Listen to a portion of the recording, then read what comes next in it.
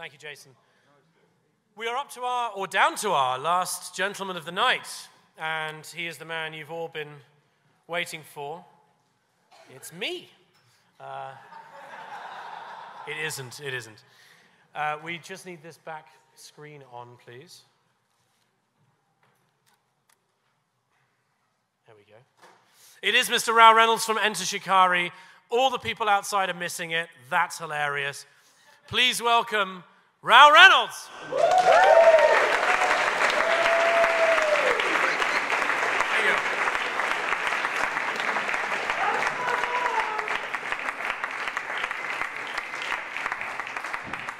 There's the clicker.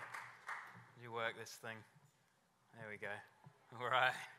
Love this thing. Right. So I'm just observing the spittle on the mic. I'll keep my distance. Yeah, I'm the singer in a sort of modern punk rock band. So if you see me looking sort of fidgety or uncomfortable up here, it's because I'm resisting the urge to stage dive right now. That's what I'm used to. So I'll try and repress those urges. Yeah, it's an honor to be here. The Zeitgeist movement has been a big influence on my life personally. It's been very formative for the ideas that my band speak about in the lyrics and topics that we address. So yeah, let me just introduce myself a bit more for those that don't know me. There we go. Yeah, Enter Shikari is my band. We've been together for 10 years. We've been lucky enough somehow to be touring the world for the last 7 years. We make music that disregards, nice cheesy photo there, disregards music genres like traditional boundaries. We try and make music that's an amalgamation of all sorts of influences that we pick up along the way. Yeah, and hopefully we just attempt to make optimistic, passionate music a sort of soundtrack to this ceaseless tussle for progress that we're all in. The other thing that I do with my life is own a clothing company called Step Up Clothing. We attempt to use one's torso as a billboard for like positive social messages rather than just a corporate logo. And we sort of tick all the right boxes. It's organic, fair trade, carbon neutral. Obviously, it's really sad that that is like a unique selling point and not the norm throughout clothes manufacturing, or all manufacturing really. But yeah, so that's me. Today I'll be talking about defending music's social value. Is there there's a jug of water here. I don't know whether I should just slug from that because I don't have don't have a glass, but I'm used to it. It's fine. So yeah, I'm going to split up the talk into two parts. First of all, sort of talking about how powerful music is, and then how the current system that we're in limits music's power. There you go. Thanks, man.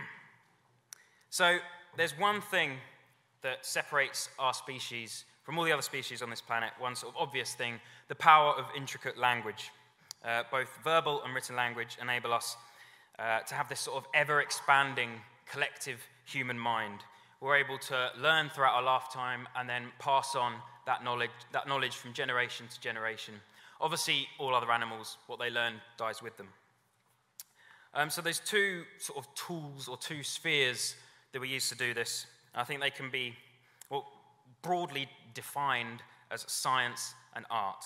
They're tools that we use to widen our knowledge and our perspective. Science and art, one speaks in acronyms and hypotheses, the other speaks in poetry and melody. But they're both here to sort of explore a common concern, to establish a viewpoint. They're just exploration. They're both experimentation. Myself and many other artists would describe their work as experimentation. They're both there, science and art, to increase our outlook, our perspective in the world, to explore ourselves and our position in the universe. So, music is the most powerful of the arts. I'll be talking about, as I said, how powerful it is, how awesome it is. And I mean awesome in its traditional sense of the word, not in this sort of modern devalued, where you could say like, oh, Jenny, your hair is awesome. You know, I'm sure it's lovely, the hair, but yeah, it's not awe-inspiring on you know, say the magnitude of the universe. Music is truly awesome. And then I'll be talking about how, like many things today, it's being limited by our current economic system. Right. I'm sure we all love music. Everyone here probably listens to it all the time. We can sort of define it most simply as organized sound. We use a variety of tools and techniques to create a variety of textures, timbres, melodies, rhythms. And with those, we can generate a variety of emotions with almost immediate effect. It can manipulate our mood, it can increase our pain threshold, and it can aid our mental health. It has a very broad functionality. So I'm going to speak about its personal value and its social value. Plato said, "Music is a more potent instrument than any other for education because rhythm and harmony find their way into the inward places of the soul." Now, he's been somewhat corroborated by modern science. The neuroscientist Oliver Sacks says, "More of the brain is involved in perception and response to music than to language, mathematics, or anything else." So that's why music seems to consume us. That's why it gets to the very fiber of our being, because it engages nearly every area of the brain that we know of. Music even accesses the primitive but vital areas of the brain, usually used only for biologically imperative behaviors. So I'm talking about eating, reproducing. These areas are accessed by the brain chemical dopamine, which I'm sure you've all heard a lot about. It's that hormone that's associated with pleasure and reward. Many drugs also, for instance, target dopamine. Now, the bewildering thing here is that music is an abstract art form. It's not tangible. You can't eat it, you can't drink it, you can't mate with it. You can mate to it, but you can't mate with it. You can't snort it either. So that is to say, music is not biologically relevant, yet it still accesses these biologically relevant areas of the brain. That's why it seems to nourish us. That's why we give it enormous intrinsic value. It can make us cry with joy or weep with desperation. Walter Pater, the English essayist, said, "All art aspires to the condition of music, its sheer immediate power." Music can inspire and enthuse. It can make us persevere through the most harrowing hardships. One example, obvious example, the genre of blues. It helped the slaves. It was a crucial tool for slaves as a catharsis, slaves in America. It helped lift spirits. It was a stress relief. It strengthened their community. It got them through the ordeal, which was everyday life. So in that way, it is a stress relief. It's proven to reduce cortisol, the stress hormone that suppresses our immune system, amongst other things. And intense music listening, so in solitude, it can create brain states very similar to meditation, and the mainstream is now sort of becoming privy to how important meditation is. And it's also very therapeutic. This is Henry. If you haven't seen the sort of YouTube videos about him, I strongly recommend you check it out. It's incredible. So music has this therapeutic value. It can be beneficial or even restorative for things like Alzheimer's, autism, strokes, Parkinson's, and many other cortical problems. This has been, again, vastly documented by Oliver Sacks and Isabel Peretz, amongst others. So Henry has an advanced state of Alzheimer's, where he's pretty much now mute. He only communicates in sort of grunts. But if you pop a pair of headphones on him and play some of the music from throughout his life, from his childhood, it will literally bring him back to life. He'll become animated, he'll start singing along, like jigging along, and he becomes very lucid as well. So momentarily afterwards, after you take the headphones off, he's literally transformed. You can enter into conversation, he can talk about his life, he'll talk about the music. It's truly amazing. You should check out the videos. So music evokes emotion. And emotion can awaken memory. So music brings back the feeling of life when nothing else can. Just going to sneak in a bit of water. Right. That's its personal value. I'll now move on to its social value. At the moment, we revel and rely on division in this society. The old divide and conquer axiom still reigns free. Artificial segregation is prevalent throughout society. Class, creed, race, they're all exaggerated, and they obviously keep us from approaching the real issues facing society. Climate change, nuclear weapons, our diminishing resources, all of this. Now, music is an important device to fight this kind of pervasive nature of a divided society, because it is inherently communal. Inherently communal. What do I mean by that? One example would be if we were just to all open our mouths and sing, don't worry, I won't ask you to, we'd be immediately releasing the brain chemical oxytocin. Now, this has been dubbed the love hormone or the bonding hormone. It's released when you hug someone, it's released during orgasm, it's released during all sorts of social and maternal behaviors. So literally just singing with one other person or a group of people creates a very tangible chemical bond with them, with immediate effect. Now, obviously, some people may be thinking, well, look, mate, I can't sing. If I opened my mouth and started singing now, I would be creating no bonds with anybody. But don't worry, many studies have proved that it doesn't matter. You can almost hear the weariness in the conclusion to one scientific study, which said the following.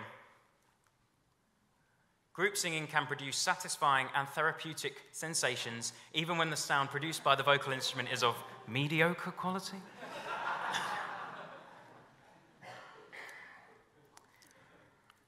So, music is incredibly useful for quiet reflection in solitude, but it is also one of the best tools to bring people together. Music has been fundamental and central to every human culture we know of. I'll say that again. Every human culture, every tribe, every civilization that we know of that has walked this earth has had music. So music is special for its antiquity and ubiquity. And it's always been used as a tool to increase social relations. So these instruments here are ranging from 20,000 to 30,000 years old. The oldest instrument that we've so far discovered is 50,000 years old. It's sort of the date that we think it was from. So we're talking way back into the Paleolithic times here. It has been with us since day one. No offense is meant to bongo or banjo players, by the way.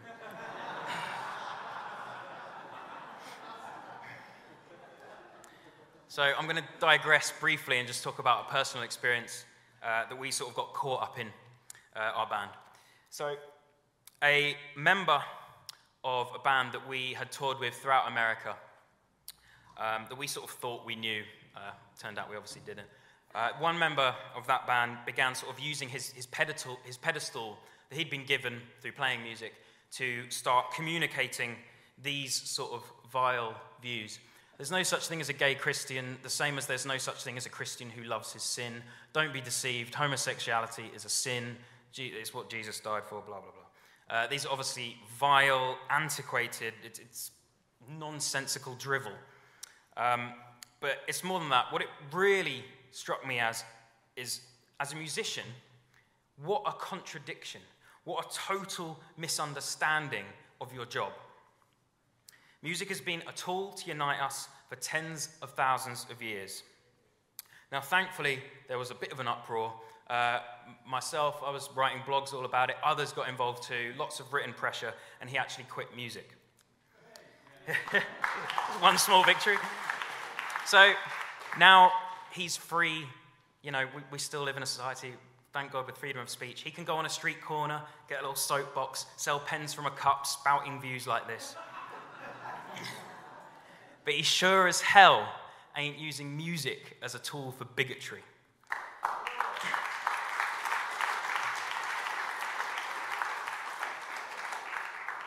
The musical instrument is an instrument of unity. So, regardless of music's inherent communal nature, it can be used to communicate positive or negative social values. Therefore, it is a powerful tool. So, on the positive side, you just have to find the... Where are we? Come on, there we go. You just have to find the right combination of rhythms, melodies, lyrics, and you are going to build a group identity. You're going to amass people to take action. It's the perfect partner or even catalyst for social change. Now, it's not surprising I'm here today that my band's music is often defined as socially conscious. And from our touring experience, I can tell you that this is needed throughout the world. There's a severe lack of it. This is one of my band's mission statements, really, is to try and redress that awful imbalance there is of kind of between soulless music and soulful music. People often sort of thank us whilst we're on tour for because they feel emboldened by the sort of, a band of sort of some kind of prominence communicating the views that they value, and it enthuses them and anyone with a will to save the world. So another label we're given is that we're a political band, and this, we hate labels for one because we come at things with a punk mindset, like, you can't label us, man, you don't know us. But political band makes us extremely uncomfortable. And I'll tell you why. It's because that seems to describe us as though we're an anomaly. It fails to realize that all music encourages or endorses something. August Wilson, the American playwright, said, all art is political in the sense that it serves someone's politics. Now, even the most vain, brainless pop music that ignores the real world or anything relevant is still political. It's political in its decision to disregard communicating anything of worth or pertinence whatsoever. So, if we're labelled, and many others like us are labelled as a socially conscious band, then by default, my plea, my demand to the music media, by default, when mainstream rap artists make sexist, egotistical music with lyrics that glorify greed and glamorize violence, or when pop stars make grandiose, narcissistic, repetitive, soulless music, can we not label that for what it is? Socially unconscious music.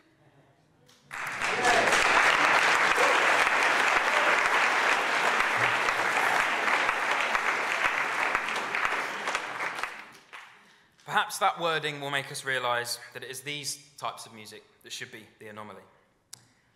Now, at the moment, we do live in tough times, and you can tell this because of popular music's best, or at least perceived best, social commentator is this. Oh, hold on, I'm just loving that guy's face right now. He's so in awe of her buttocks. Yeah. Popular music's best, or at least... I'm tempted to do it again. Shall I zoom in again?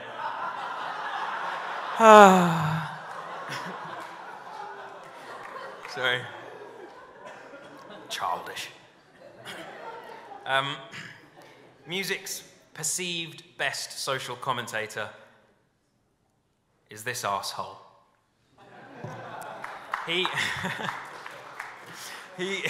He recently had the audacity to state that free market capitalism will get Africa out of poverty. Obviously, maybe he put to the back of his mind the commercials that he did for BlackBerry. BlackBerry, like all mobile phone companies, systematically rape Africa of its minerals for their mobile phone circuitry. Of course, there's no fair trade implementation. It's complete exploitation. This is not getting Africa out of poverty. The hypocrisy here is cringe-inducing to the point of facial cramp. Right, the other side of the coin. Music's worst social commentator. Obviously, there's an abundance. I think one of my personal favourites is Britney Spears. Just as Bush was beginning his bloody wars in the Middle East, she condoned mass murder by saying this: I think we should just trust our president in every decision he makes. Great advice, Brittany. What happened to all the Bob Dylans, the John Lennons, the Bob Marleys?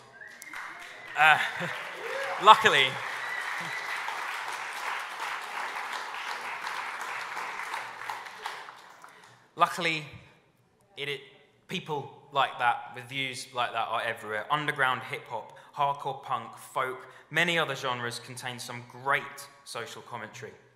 You just won't find them on daytime radio.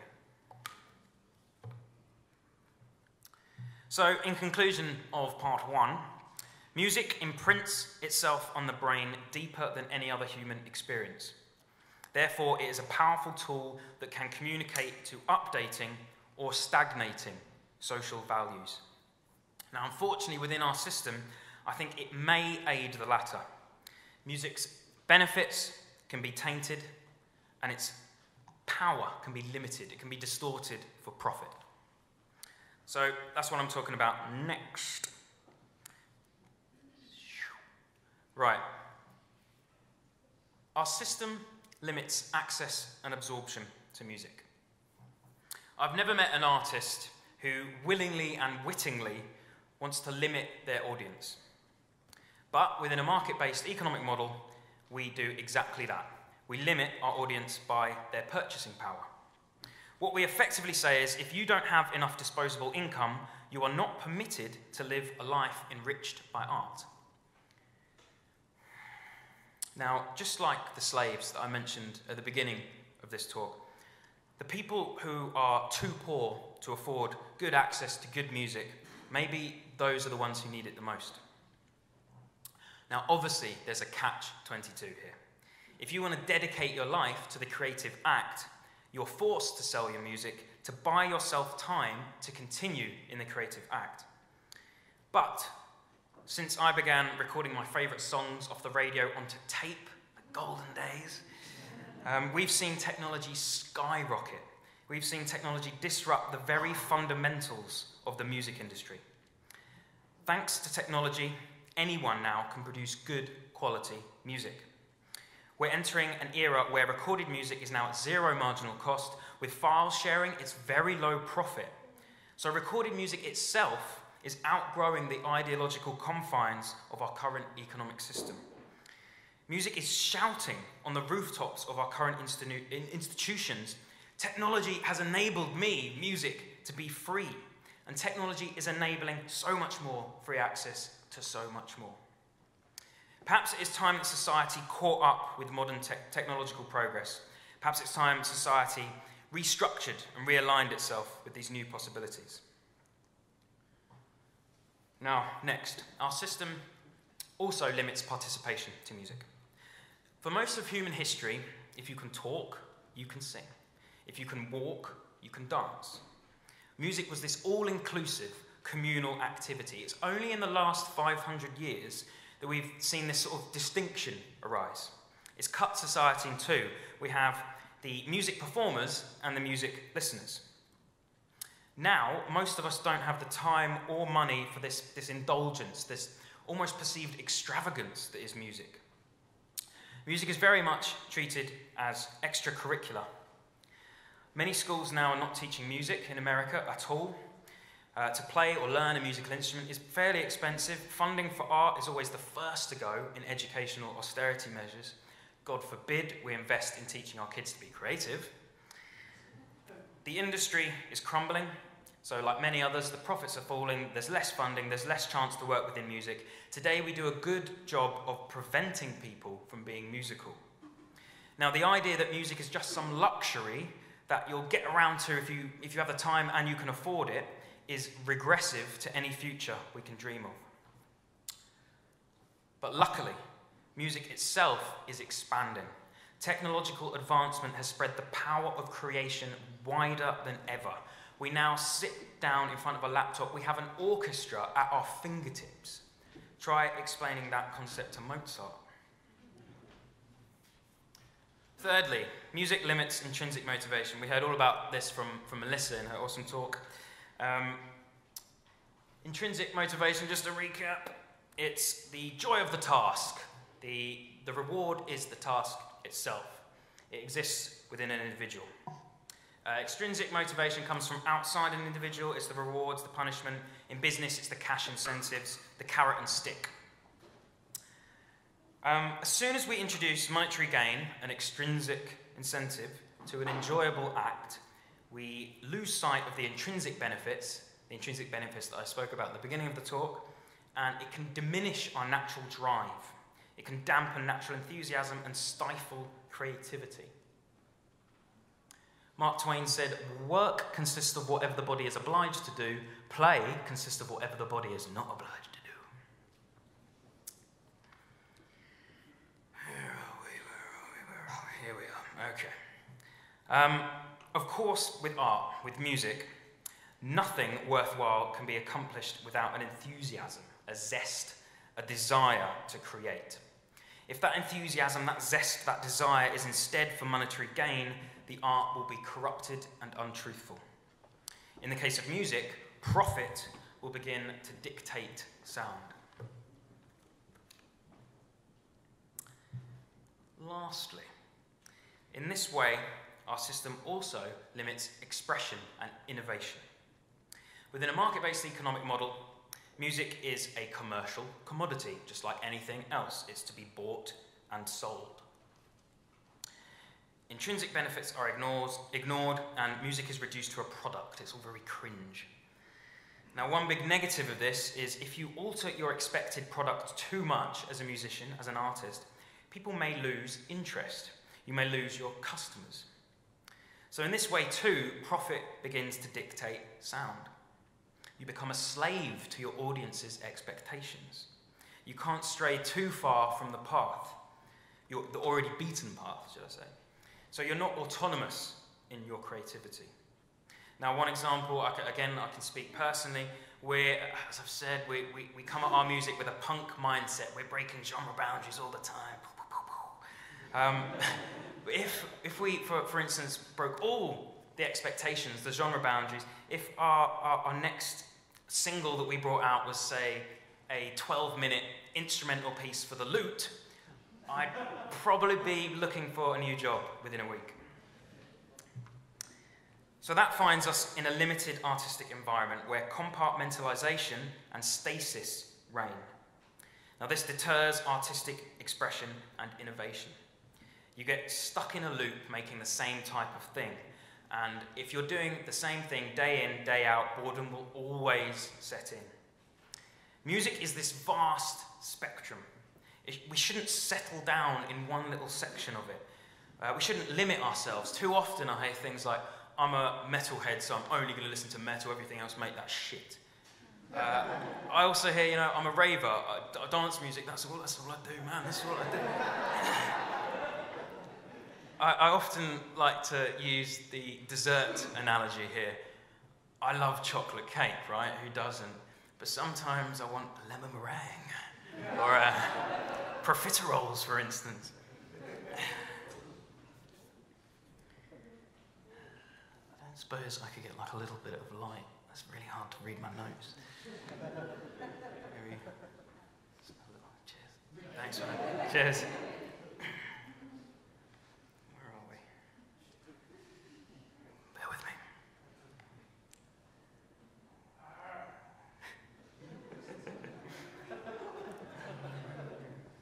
So, here we are, right, okay. It also limits innovation, as I've said, the system, that is.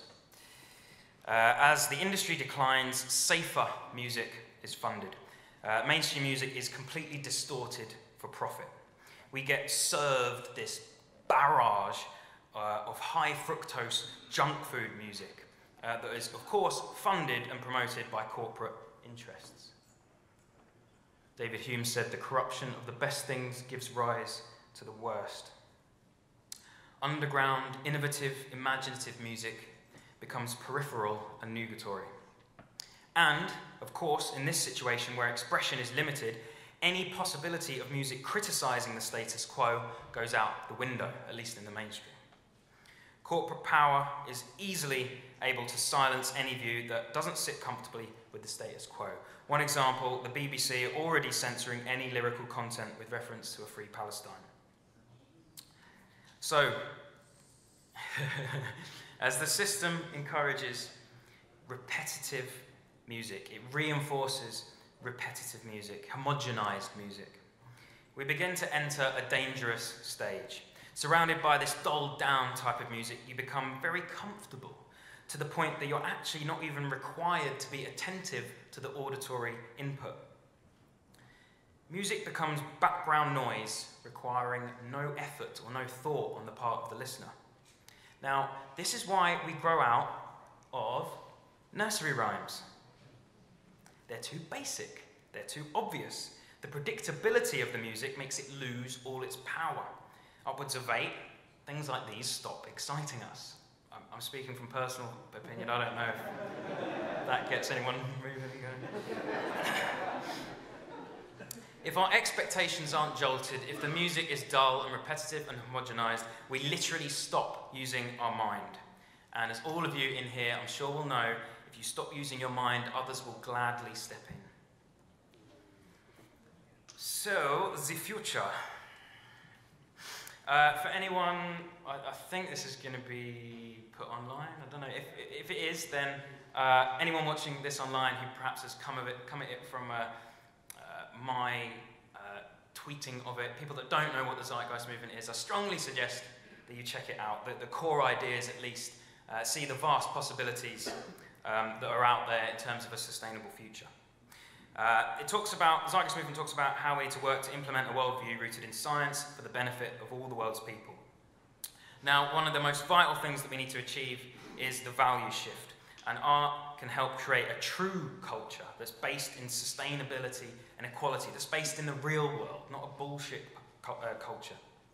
Now, this will obviously be tough, because most people are too busy shopping, or watching What Not to Wear, or listening to Britney Spears.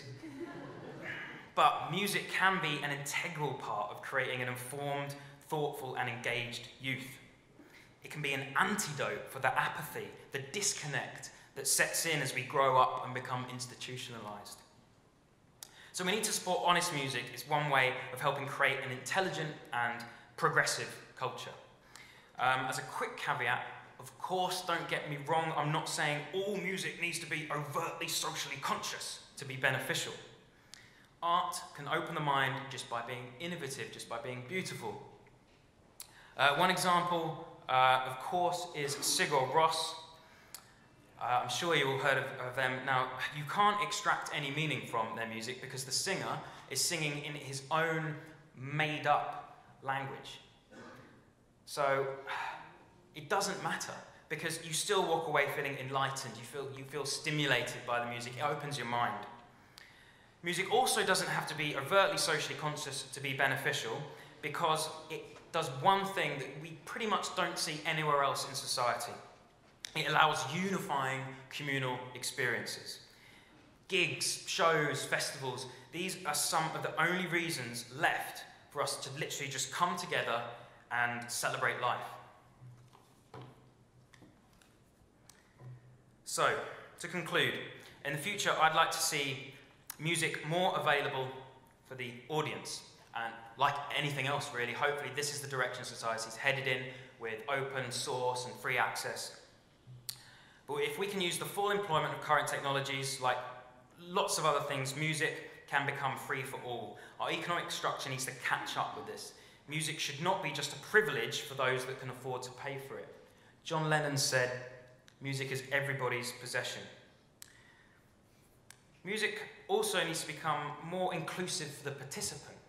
For too long, we've had this horrible notion that we need to debunk, where you have the creative, the talented performer on one side of the room, and you have the detached listeners on the other side of the room. We need to bridge this gap.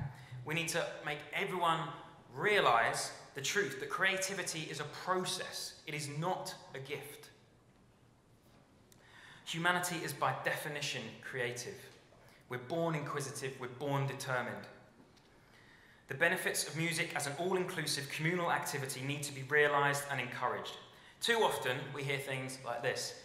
Well, I can't sing like Pavarotti, so I'm not going to bother with music. I can't play the guitar like Hendrix, so I'm putting that guitar down, I'm not bothering with music.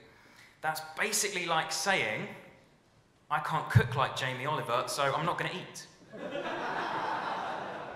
You're starving yourself of music's benefits. Isn't he gorgeous?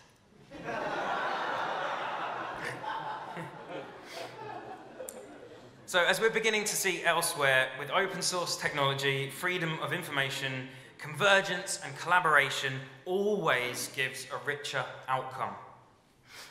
So in a world, hold on, you're going to be distracted if I leave his face up there. In a world where 1 in 8 go undernourished, 1 in 8, it is clear our system does not promote equality. Now, as music is this innately unifying, as I've talked about, free and honest thing, it's clear that in a broken society, music's duty is to help communicate these problems, to help broadcast the possibilities, and at the very least to remind us all of our shared fate, to remind us that we're one human family on one planet, to bring us together. Now, to be an egotistical twat, I'm going to finish on a quote by myself. Oh yeah.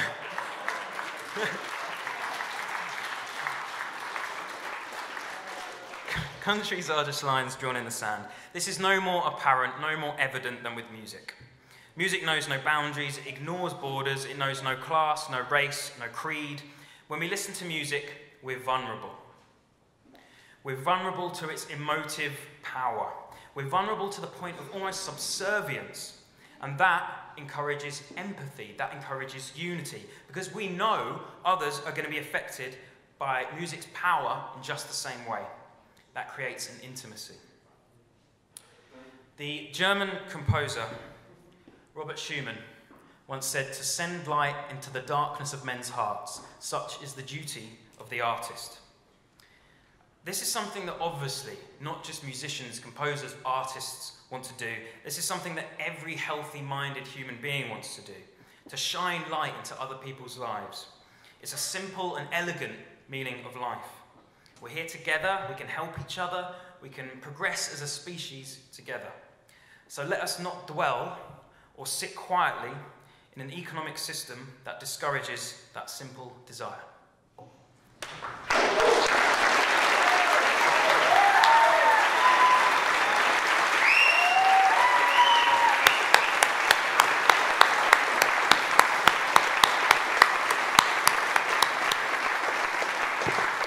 It feels pretty good to be on the side of the rock star, doesn't it? Yeah? Ladies and gentlemen, we've reached the end of our proceedings, as they like to say in court. Thank you so much for coming. Stick around and have a chat to Ram. I'm sure he'll be here for a few more minutes and not run away screaming. Thank you so much for coming and for gradually moving upstairs, it seems, which is good. And we will, of course, thanks to Mr. Oberauer and the other gents who've been streaming this stuff, we will be compiling these and releasing them online as well. Audio, video, presentations to download, so that you too can go to a school and answer that question of what do we do yourself by talking to the children. Thanks for coming, and we'll see you all soon.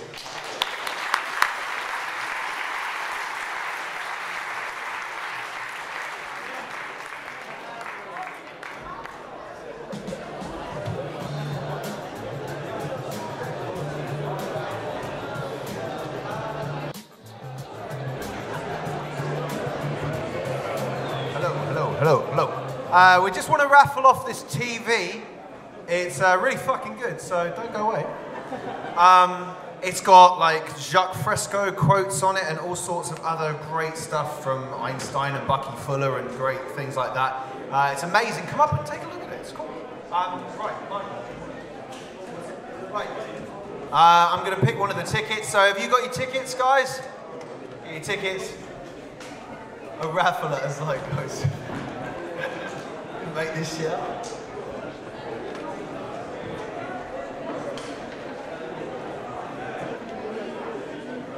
$39, as in the steps. Is it really you? Oh, don't fuck around, Williams. Right, 39. Anyone got 39?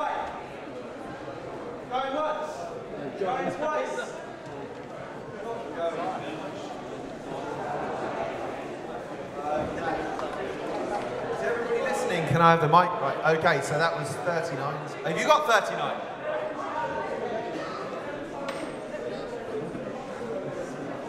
And there goes the TV.